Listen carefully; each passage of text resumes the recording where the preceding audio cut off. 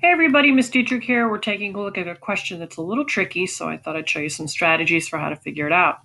It says, triangle DEF is plotted inside a rectangle on a coordinate plane below, such that D is 9, -1, E 3, 3, and F 5, -4. So that's all been plotted, but if they didn't plot it for you, do you realize that you would have to plot that and form the triangle? So what they want to know is they want to know what is the area in square units of this triangle. And the problem that we have is none of the lines, these cobalt blue lines, do not fall on the coordinate grid lines. When that happens, then you have to use a different strategy to find the area of the thing because we don't know how long this thing is. So what's the strategy that we're going to use? We're going to put it inside a rectangle. So let me show you what that would look like. All right, so notice that each vertex touches a side of the rectangle, and you would have to, if you were doing this on paper and pencil, you would have to draw that rectangle around it. And what we're going to do is we're going to find the area of all the little triangles that are formed outside of the blue triangle. So we have this yellow triangle, we have this purple triangle right here, and we have this green triangle right here. We'll find the area. Again, we're going to find the area of the red rectangle first, and then we'll find the area of all the separate ones. So let me move the triangles back out of the way so we can see what's going on.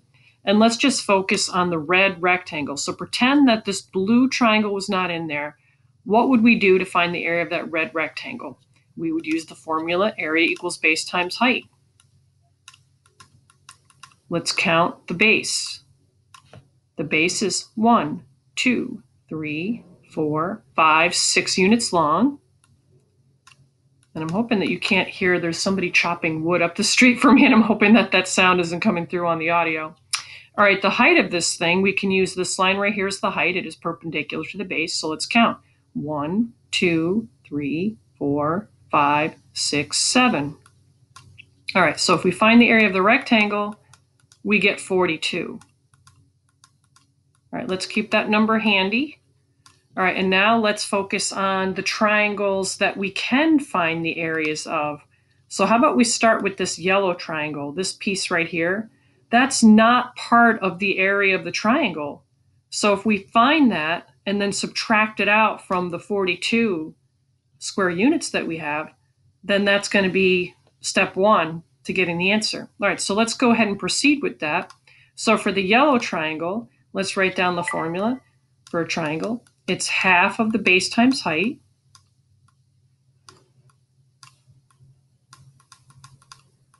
And the base on this thing, remember the base and the height have to be perpendicular to each other. So you're looking for that 90-degree angle, which these two lines form. If we use this as the base, that's 1, 2 going that way. Let's substitute that in underneath the B. And the height is right here. 1, 2, 3, 4, 5, 6, 7. It's not an accident that it's the same thing as this.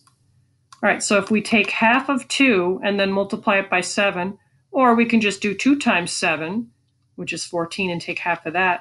Either way, we're going to get the answer. So if we do it this way, we would do 1 times 7 and end up getting 7 square units for the yellow triangle. All right, so I'm just going to put a 7 there so we keep track.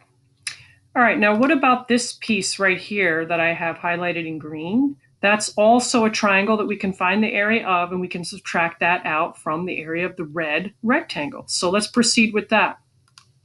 The green triangle, we'll still use the formula area equals half of the base times the height. Half. Remember, the base and the height have to be perpendicular to each other, so that means we can use this line and this line as our base and height. We already know that this is 6 going across, but let's just double check. 1, 2, 3, 4, 5, 6. We'll call that the base. And this line right here we'll call the height. 1, 2, 3, 4. All right, so at this point, how about we take half of 6? Half of 6 is easy enough to do in your head. We get the 3, and 3 times 4 would be 12. So that's 12 square units. Let's put that in there. That's this shape. All right, and now finally, how about this piece right here? This piece, which I have highlighted in purple.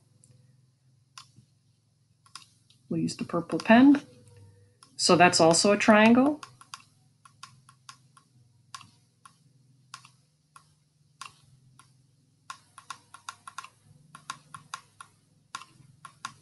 The base on this thing, remember the base and the height have to be perpendicular to each other. So we're looking for that 90-degree angle, which this is. This is a 90-degree angle, so we can use this and this as our base and height. Let's call this the base. 1, 2, 3, 4. And for the height, 1, 2, 3. Half of 4 is 2. And 2 times 3 is 6. All right, so the area of the purple triangle is 6. All right, let's go back to our original red rectangle. We said that the area of that was 42.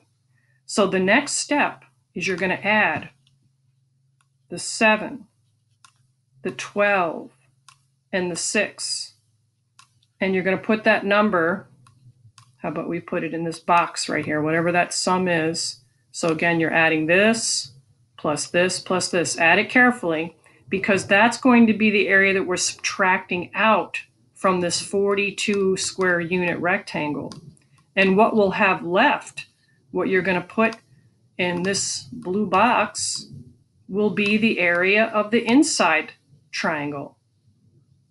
So let me say that again in case you're confused.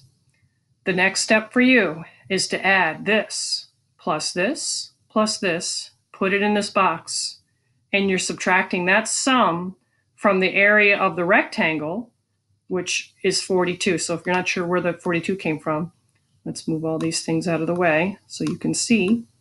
That's this red rectangle right here. We found the area of that, and it's 42.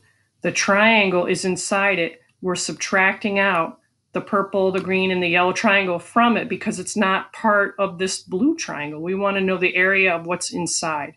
All right, good luck finishing this up.